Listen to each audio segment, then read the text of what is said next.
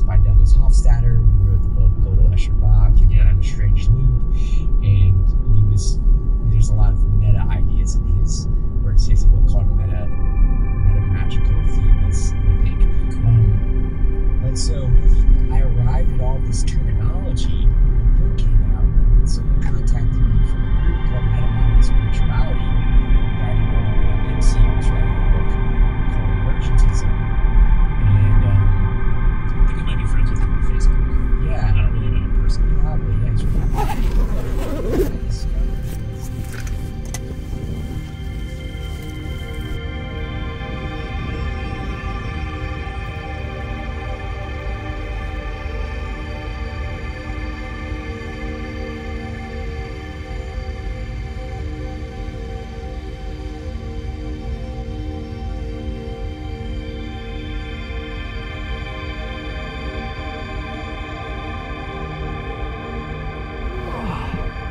Morning, welcome to Dreaming Jaguars.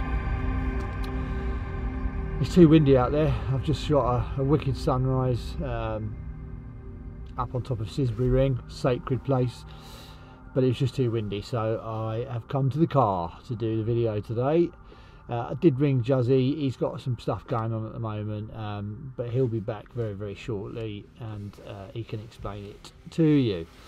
So DMT, sacred, is it a sacred experience? What is a sacred experience? And it is magic, the science of the future.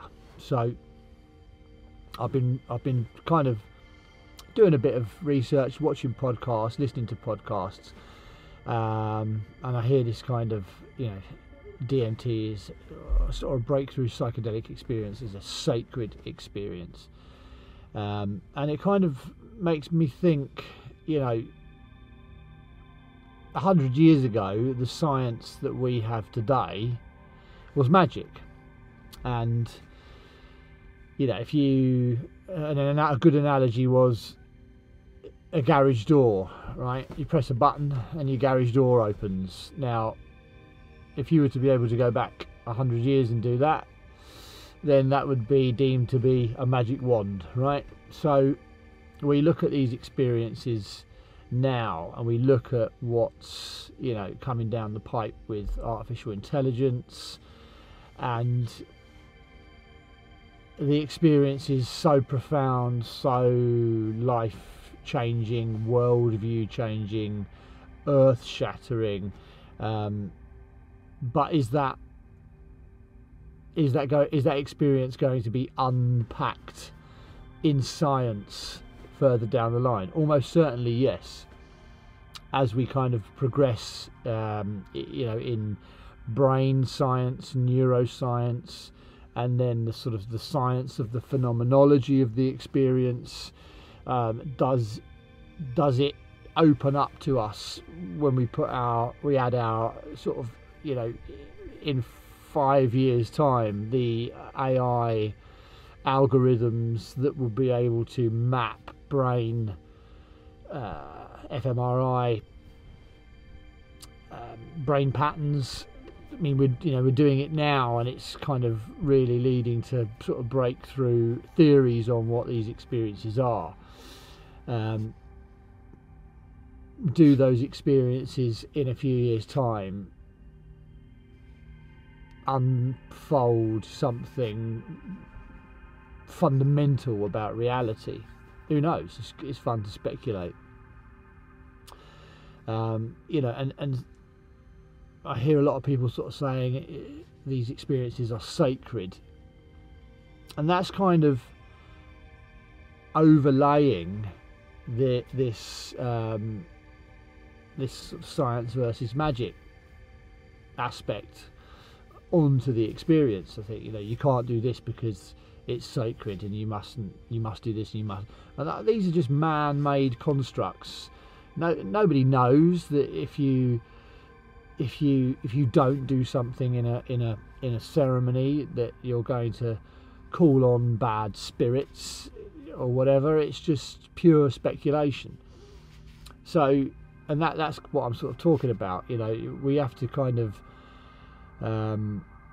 change the way that we look at these experiences, and we just sort of have an open mind, go in with an open mind, and don't try and wrap man-made stuff around the experience. Take the experience for what it is. It definitely feels like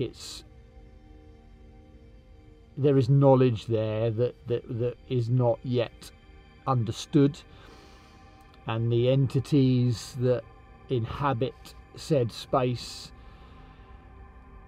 are not understood. We don't know, nobody knows what that is and what they are, whether or not they are a part of our psyche, whether or not they are freestanding, you know, independent intelligences. It certainly feels like it, but again, it's this perception. We're looking at it from a 2024 perception, and maybe in 2029, when AI has unpacked fundamental secrets of the universe, and our science is just exploding, we may well learn a lot more about this experience. That was the wife. So it's interesting to think where we might be in a very short number of years from now. I don't know whether or not people are following this kind of AI trend, this explosion of artificial intelligence. OpenAI have got huge things coming this year, and I think we're just in the beginning of this intelligence explosion. And then, you know, like I say, I keep kind of making sure that when I shoot these videos that I pull together everything else that's going on around it, because it's a convergence of science and intelligence. And whether or not you believe the UFO thing, I personally think that there is something out there that is here, that is trying to make contact with us, whether or not it's always been here, whether or not it has something to do with the intelligence, you know, encountered in a DMT or breakthrough psychedelic experience. And then we're giving birth to AI, and it's this whole, it feels to me like everything is kind of funneling and accelerating. And this is what McKenna talked about with his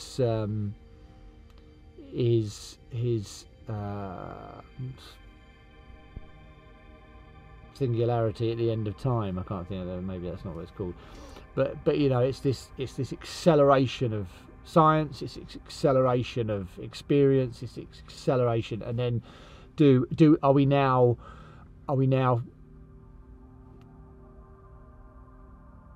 the veil is getting thinner between us and whatever this other intelligence that shares this space with us or is observing us. With the cracks are starting to appear, and we're picking it up. We're starting to see it. We're evolving to a point where we're now able to perceive stuff that's always been there, intelligence that's always been there, and you know, so it's really exciting times. I think it's really exciting times. So kind of like, for me personally, steering away from the sacred side of these experiences, and I think everybody has got to have a perception shift, which is why I'm now, in my mind, I'm calling this whole genre or group of genres, the phenomenon. I like that term. For me, it works. It's making me shift my perception so that we can look at these things differently, and we don't label them with our old labels, sacred, religious. You can't do this, you can't do that. You know, I know this, and I know that you shouldn't do that, and that's like, you know, everybody's experience is their own. Everybody's perception is their own reality. Perception is reality. That's the key. That's the deal. So I'm trying to shift my perception and call this whole thing the phenomenon, and whether or not it is or it isn't, I'm trying to create a perception shift. So that's kind of where that ramble went, really. I would like to also, just on a tangent, a little while ago, a viewer sent us a lovely email, and I said I would read out that trip report, and that's what I'm going to do. So I think I said before, you know, if anybody has got any trip reports that they want read out, please email jagdreamers@gmail.com, and I'll read them out, because it's quite interesting to get other people's perspective on and whether or not we can, you know, correlate some experiences to find familiarities in them. So this is from This is from a viewer who wants to remain anonymous, but it's quite cool, so I'm going to read it. So, hi, Paul and Justin. I just wanted to write to tell you that I love what you're doing with the channel. Your views on the subject align nearly perfectly with mine. I feel like I've found a couple of long lost brothers. Nice. My psychedelic journey began less than 2 years ago. I am just a 40-year-old guy looking for answers. I've been able to bring back profound insights from every experience I've had. And this is kind of the nature of the experience. I've only recently embarked down the DMT path. The thing that drew me to your channel was the name Dreaming Jaguars. Prior to finding your channel, I had my first DMT experience. I hadn't gotten a proper milligram scale yet. As near as I can figure out, it was around 30 milligrams, loaded on a brand new e-mesh rig. As soon as I exhaled that single hit, I felt the instantaneous rush of acceleration, and the ringing, humming sound increased, followed by a crumpling, ripping sound. The meditation music I was listening to sounded below me and a long way off. I saw the spinning, morphing geometry of black and white and primary colours. So this is kind of the gateway. Then there was a feminine jester there with indistinct features trying to show me something.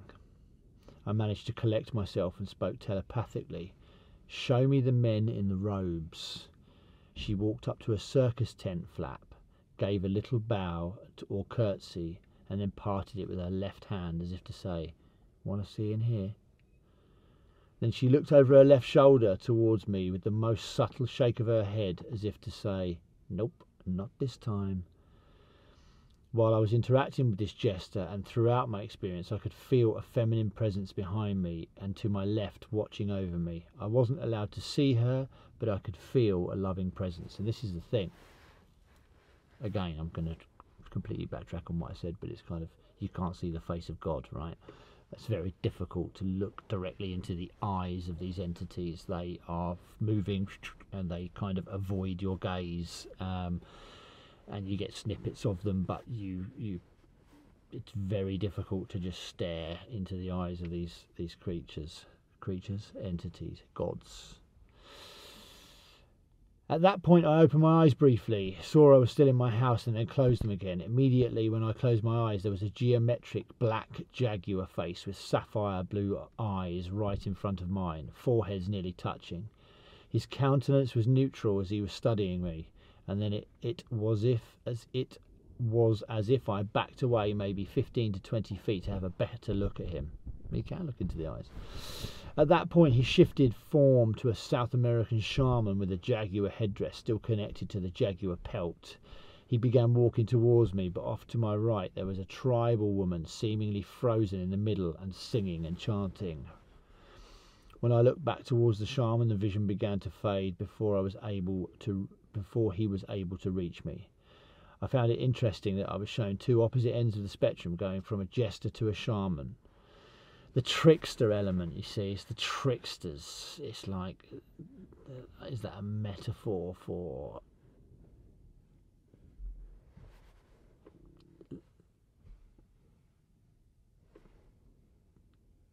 no?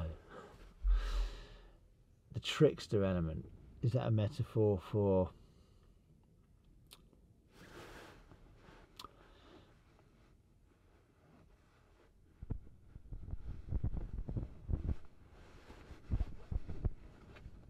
is it the cosmic, is it like a cosmic joke, the trickster? Is it like a,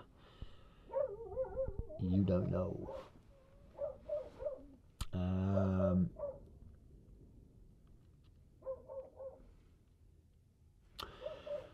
Almost like here's the range of I found it interesting that I was shown two opposite ends of the spectrum, going from a jester to a shaman. Although almost like here's the range of possibilities. Would you rather be entertained or would you rather be taught and healed?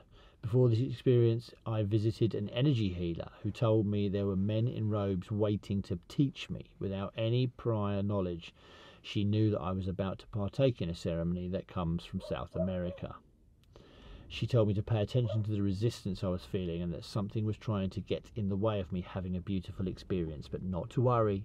Don't take it too seriously. Anyway, keep up the good work. Thank you for all you do to educate and inspire.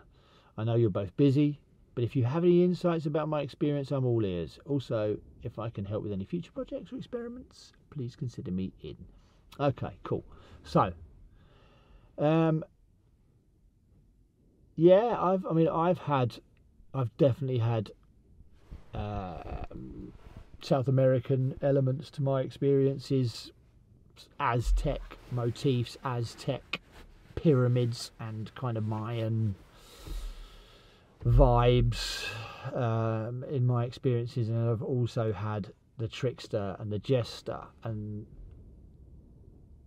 the blue lady for me sometimes is very tricksterish, very jestery, very I don't know whether that's some kind of metaphor mentally for sort of like a, you've got it all wrong, you're being duped, we are pulling the wool over your eyes, there is, you know, you've got to see past the jokes and the giggles, and or is it just don't take life too seriously? I don't know. That would be my insights into it. It does draw elements of the South American vibes, but then, you know, can that be because we all know that the ayahuasca ceremony and shamans are, you know, a South American thing? I don't know. I think you definitely pull elements of your, you know, you imprint your own social conditioning onto the experience. And there's an interesting theory that this intelligence is kind of working through your mind and giving you you know, a show to look at that you will relate to, you know. And it's like a bit like the three-body problem at the moment. The aliens appear as humans because it's easier for us to be able to interact with them, and if they were to show us out their true form, then we'd freak the fuck out. And that's for me resonates with this whole grouping in of this intelligence, this phenomenon, the DMT, the breakthrough psychedelic experience, the UAP, UFO, alien abduction, near-death experience, paranormal, artificial intelligence, this whole intelligence thing. Is it something else that is looking through these different lenses and interacting with us through these different lenses? But it's all one and the same thing. It's something else that shares this reality with us. who knows? Interesting times, interesting theories, interesting speculation. Anyway, thank you so much to the new members, Steve Reed and Symbiosis. Top lads. They've joined our WhatsApp group. We are interacting with them all the time. Symbiosis, he and I are speaking quite a lot. He sent me this really epic trip report, psilocybin report. I'm going to read that out in the coming weeks. So props to you guys. Anybody else wants to become a member, please do. You will get early content. You will get access to our WhatsApp group, and then obviously if you join, you know, the full breakthrough or entity contact level of the memberships, then we'll do a twice a year we'll meet up and we'll shoot videos with you guys. So consider joining the membership. Patreon's still live, patreon.com/streamingjaguars if you want to support the channel. Most importantly, above all and everything else, please like and subscribe to the channel. We are just about to hit monetization. I don't know what that even means for us, whether or not we're going to get any kind of AdSense revenue, but let's see how that works out. We're trying to do our best. We're trying to entertain. It's all light-hearted stuff. Don't take it too seriously. Don't take life too seriously. Just enjoy every day with your loved ones. Have these experiences and just embrace the whole thing as love, peace and light. Anyway, it's Easter Sunday. I've got some chocolate to eat. I've got a roast dinner to go out and have at the pub.